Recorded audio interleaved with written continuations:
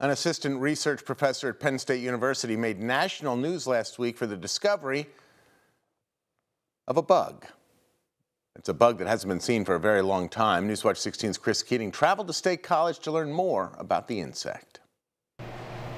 Michael Scavarla operates the Insect Identification Laboratory here at Penn State University. Scavarla recently made national news for his discovery of a bug that hasn't been seen in eastern North America for more than 50 years. He discovered this giant lacewing outside a Walmart in Arkansas back in 2012. Picked it up with my hands and walked through the Walmart, picked up my few groceries with it in my hand, and then I killed it when I got home, spread the wings out so it looked nice, mounted it up, put it in my collection, and then forgot about it for about 10 years. At the time, Scavarla thought the bug was an antlion, a very common group of insect associated with more than 2,000 species.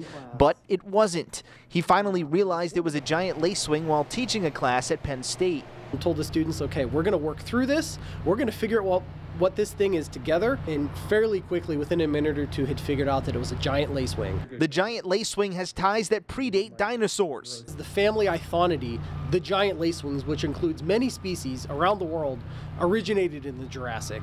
That family has since gone on to spread around the world.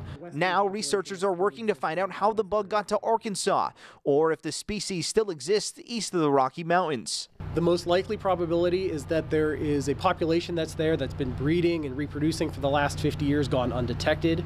The other possibility is it was blown in from the west, perhaps on a storm, or brought in via freight on a truck.